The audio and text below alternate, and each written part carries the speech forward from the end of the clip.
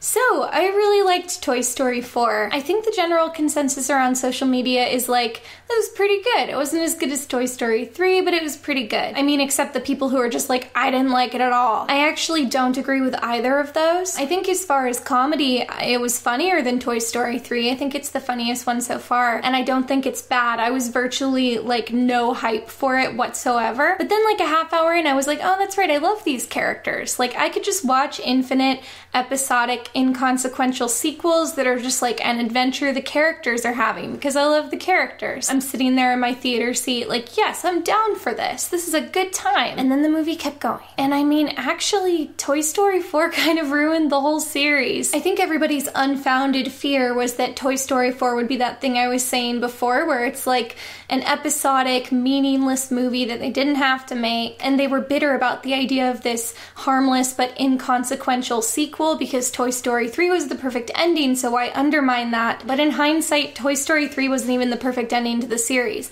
And I didn't realize that until I saw Toy Story 4.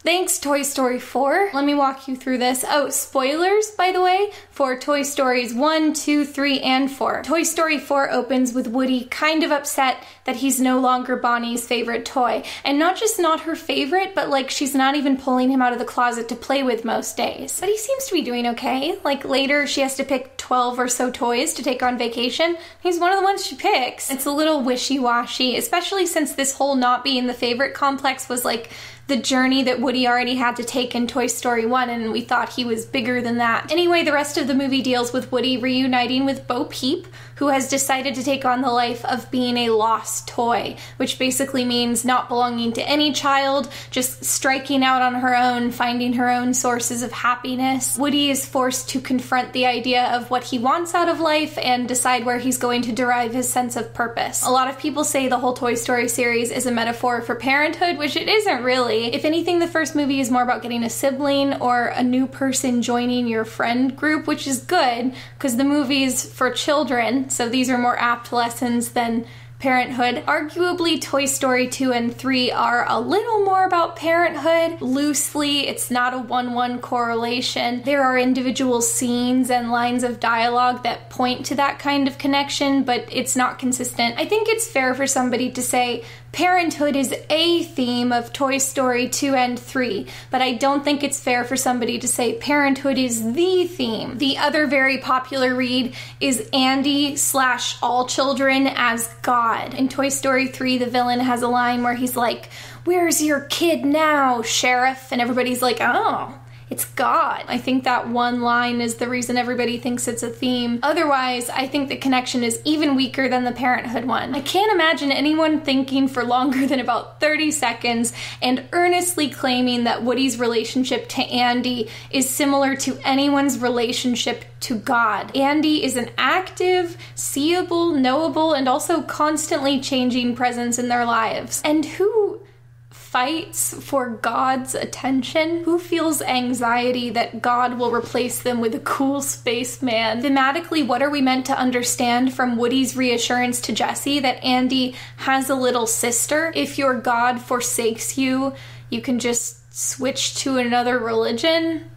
With a different, younger God? Ugh, it's messy. The last theme, I would imagine, is mortality and the acceptance of it. Let's put a pin in that one. So nobody was asking, but here's my read. Basically, the children that own the toys in Toy Story do not represent your parents, or your children, or your God. I don't believe that the children have a thing they're supposed to thematically be. They are not any specific thing, they are just a thing which gives toys a sense of purpose in service of a general theme about a fear of being abandoned or replaced. And then each film in the series reaches a different and sort of increasingly more mature conclusion about this. Toy Story 1 says, don't worry, you can't be replaced or abandoned. There is always room for more people in your family or community or friend group, and you provide something unique so you don't have to feel threatened by newcomers. Toy Story 2 says, don't worry,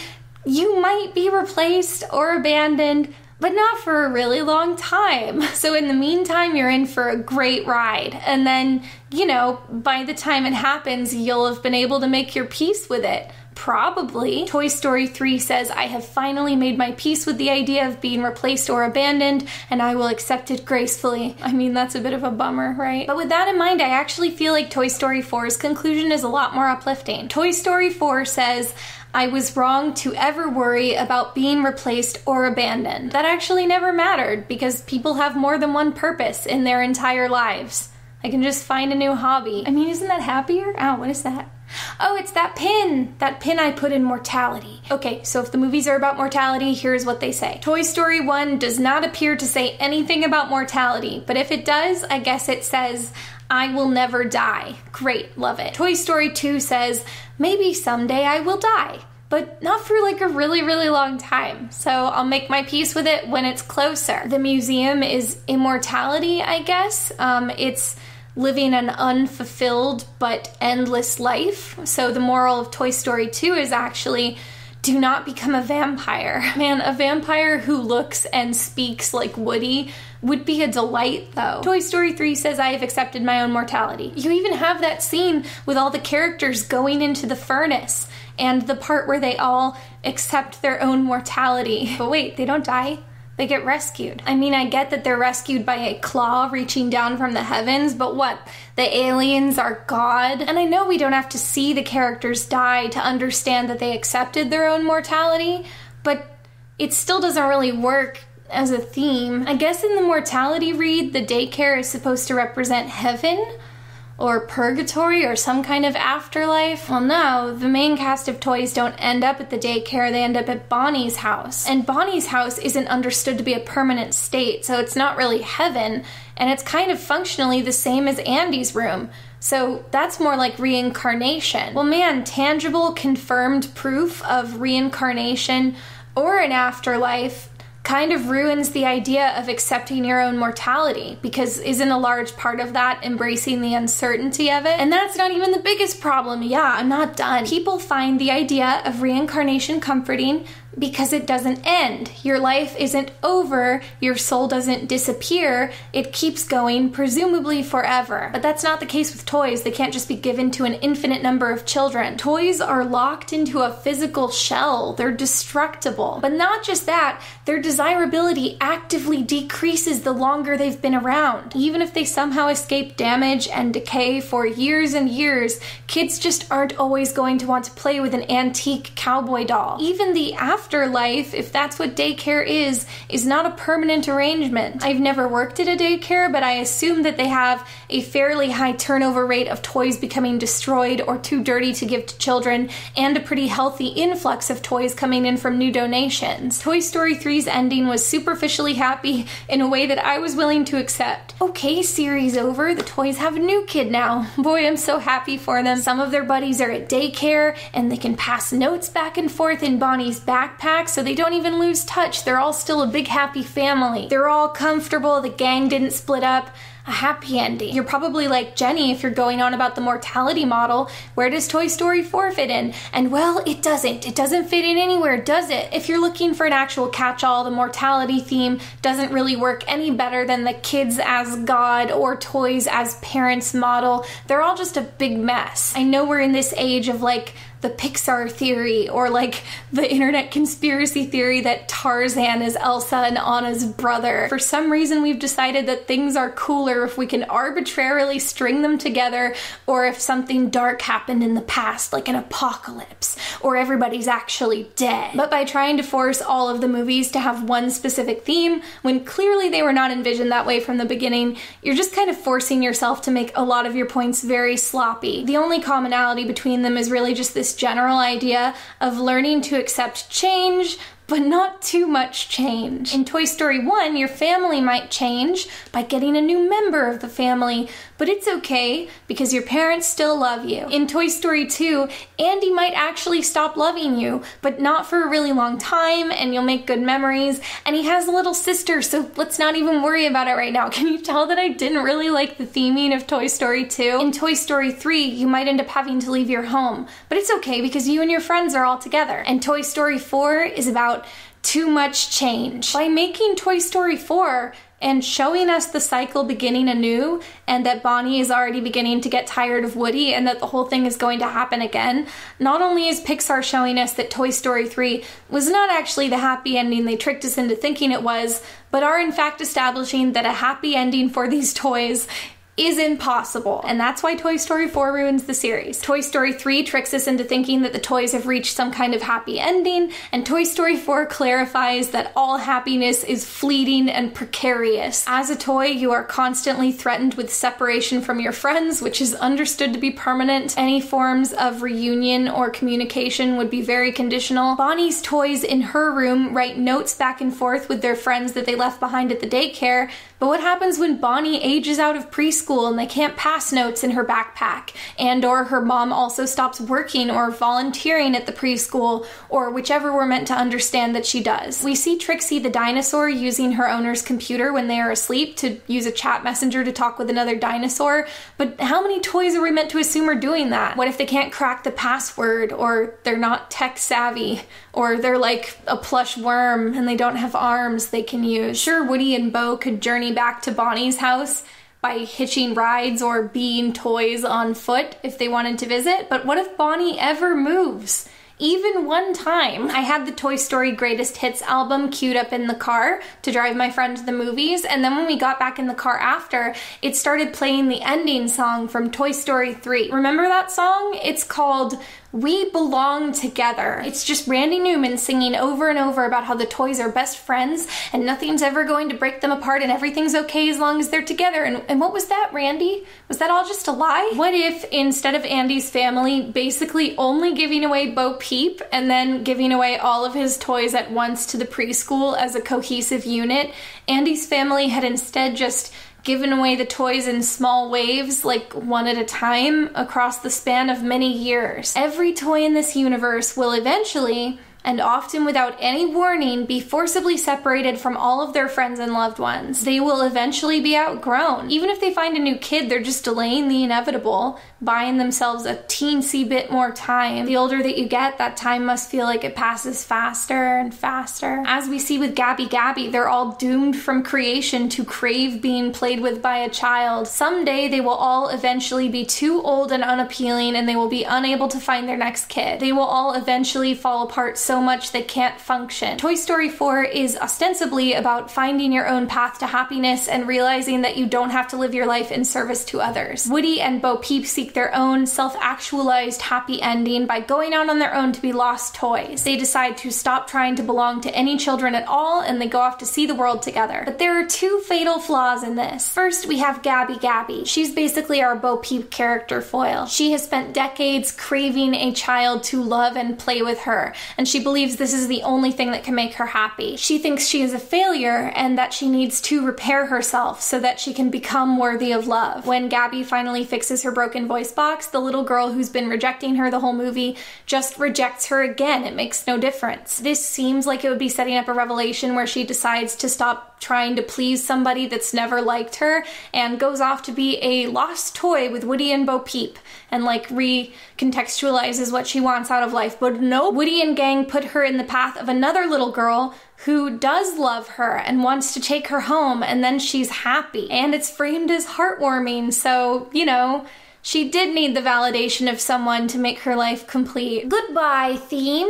Safe travels. To add insult to injury, her new working voice box is instrumental in the little girl noticing her, so I guess she did need to fix that flaw that she was born with. I have to assume there was a version of this story where Gabby did decide to give up on children and went off into the world with Woody and Bo Peep, and then either an executive or a test audience was like, it made me sad that the doll wanted a child to love her, and that never happened. I wanted to see that doll get hugged by a little girl, darn it. And so they just changed it and ruined the theme. But if you think about it for even a second, it totally undermines Woody's whole journey of self-discovery discovery here. Anyway, that was a really long number one. I had two things that I wanted to talk about. Second, we have the problem that this whole Lost Toys narrative really drives home the unending uncertainty and torment that these toys are doomed to. Ultimately, Bo Peep's path does seem like the only one that's going to offer any long-lasting satisfaction. She's learned how to repair herself, she has a couple friends, she sees the world, she's just given up on interacting with human children at all. But the reason that's sad is that's not an option that could ever be available to every toy. There's just too many toys. As long as they're necessarily supposed to stay hidden from humans, this kind of lifestyle can only accommodate as many toys as can stay under the radar at one time. Remember that thing we were saying about toys accepting their figurative mortality? Well,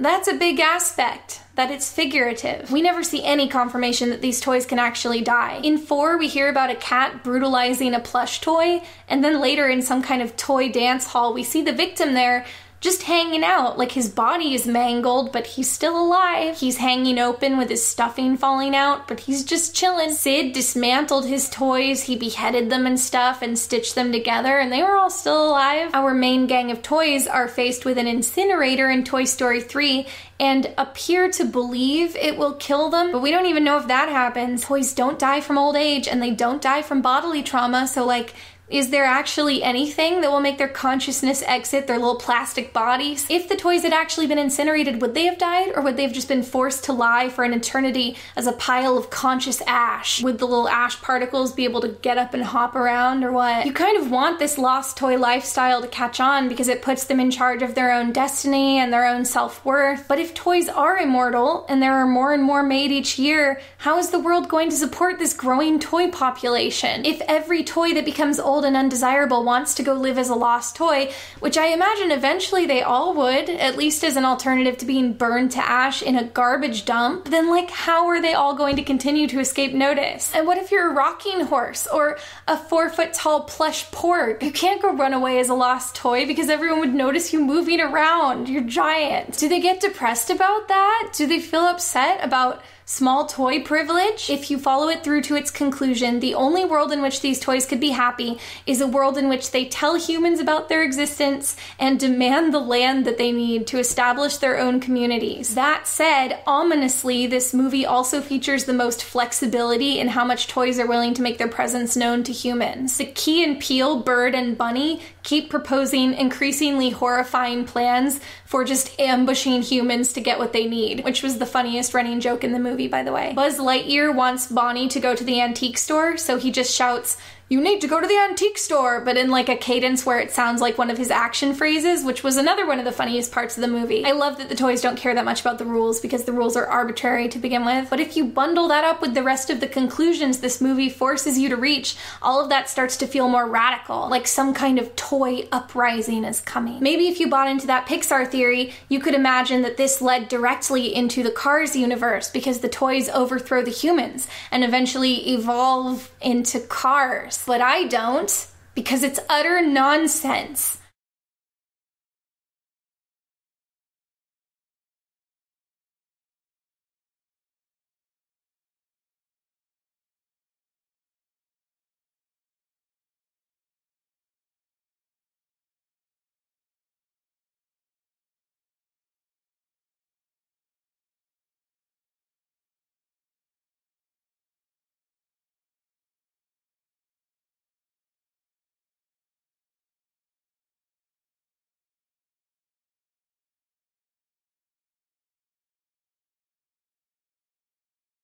There's this trend where every animated movie has to reassure you at the end that everything's ultimately okay by having a big stupid dance party, and usually you've gotten to a perfectly happy ending, so it feels very redundant. It's just lazy because it's a way to cut back to all the supporting characters that they're worried you forgot and be like, and that guy's happy too. And people like upbeat music, so it gives your audience a little shot of adrenaline before they leave and like tricks them into thinking they enjoyed the movie more than they did. Toy Story 4 was the first time I was like, boy, I could really use a silly dance party right about now. Silly flamenco Buzz, you got anything for me? There wasn't even a lyrical Randy Newman song at the end. It was just like sad instrumental. It's like, please Randy, come back. I need my dance party. Dance and tell me that everything's okay.